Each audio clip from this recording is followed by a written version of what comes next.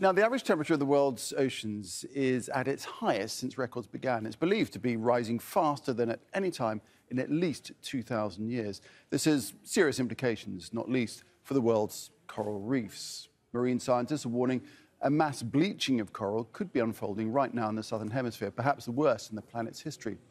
Now, according to the EU's Copernicus Climate Change Service, the average global sea surface temperature has exceeded the previous record of 20.98 degrees Celsius, now standing at 21.06 degrees. It doesn't sound like much of an increase, does it? But in fact, this is way off the charts of what's normal, and it matters because it threatens fish stocks while ramping up hurricanes and speeding up the collapse of the polar ice sheets. Scientists stress healthy oceans are critical to our life on Earth. They feed us, they regulate our climate, and generate most of the oxygen that we breathe. They also provide more than 3 billion jobs globally. Well, we can speak to Carlo Buontempo, who's director of Copernicus Climate Change Service, joins us live now from Brussels. You compiled the report at Copernicus, and oceans clearly hotter now than ever. It's an ocean heat wave, no less. Why is this happening? Well, there are a number of reasons why this is happening. And certainly the fact that over the last few months, we have been through El Nino phase. So this is the warm phase of the El Nino Southern Oscillation, which typically modulate the temperature of the tropical ocean, Pacific Ocean. But what is remarkable of these extremes you were talking about is that the anomaly in the surface of the ocean temperature is not limited to the Pacific. Actually, now that El Nino is going back and is going towards neutral condition is really what's happening in the Atlantic, North Atlantic, South Atlantic, and to some extent the Indian Ocean.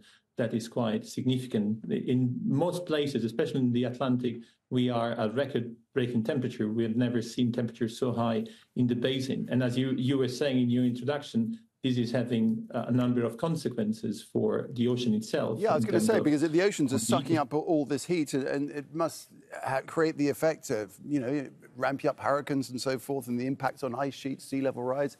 The impacts are many and various, aren't they?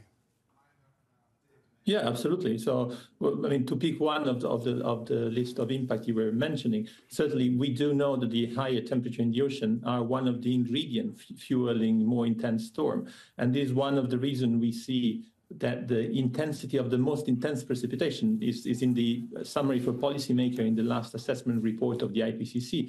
The intensity of the most intense precipitation is going up, and is not just a prediction in our climate model, it's really an observation that we see all over the continent. So El Nino played a role. What we are seeing in the Atlantic is not directly related to El Nino. The peak incoming radiation from the sun is another effect that piles up on others. But fundamentally, we wouldn't be able to see what we are seeing now, what we are observing now, had not been for the increase in the amount of greenhouse gases in the atmosphere. So we are record high in terms of CO2, in terms of methane emission, and these adds up. We do know that the climate system responds to the concentration of greenhouse gases.